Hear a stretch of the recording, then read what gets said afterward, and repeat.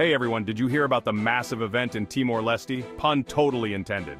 So, Pope Francis decided to drop by and host a mass, and guess what? Over 500,000 people showed up. That's right, 600,000 faithful gathered to see the Pope in action.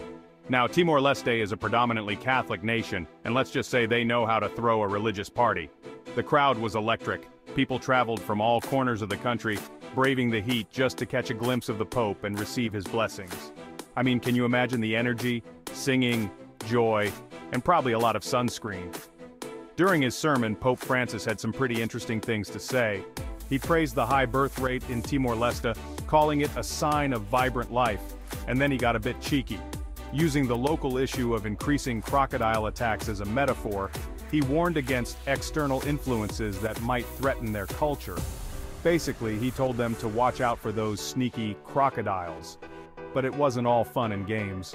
The Pope also tackled some serious issues.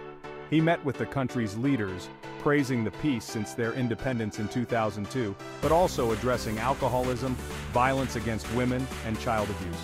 Tough topics, but crucial ones. Of course, not everyone was thrilled. The government spent a lot on preparations, including a major revamp of the capital city, Dili.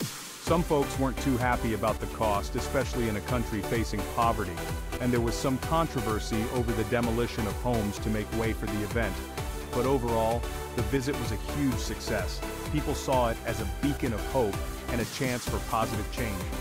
Pope Francis's visit left an unforgettable mark on Timor-Leste. And hey, if you were one of those 600,000, you've got one heck of a story to tell. Thanks for watching, and don't forget to like and subscribe.